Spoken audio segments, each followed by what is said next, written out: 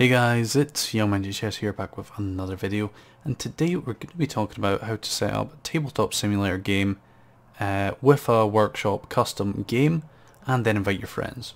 So the first thing you're going to want to do is open up Steam and open up Tabletop Sim. You're just going to let it load up and then we can start what we need to do. Again, this step can take a while for some people depending on how slow it is. So you're going to want to hit create, hit multiplayer, and then you've got server name, server password and max players. I was recently playing Monopoly with a couple of friends, so I just called it the Monopoly Boys, server password 1234, and there was 5 of us, so I made it max players 5. Then you're going to hit create server rather, and then you're going to go to workshop. Then you're going to hit browse and type in the game you want. I'm just going to, well, since we were already talking about it, I'm going to say Monopoly. And I've already downloaded the main one. Let's say we wanted to play Fallout Monopoly.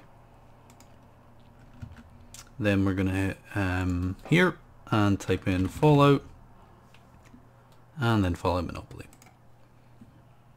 Now I do believe Fallout Monopoly is actually broken, so it might not load properly. Oh, maybe it's fine. So then it'll load up the game.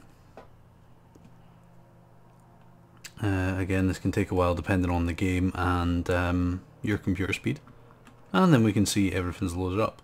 So then if I wanted to invite a friend, you just hit this button here and then you can invite them here. So that's everything for this tutorial, guys. If it helped you out, please leave a like, subscribe, and till next time, I'll see you soon.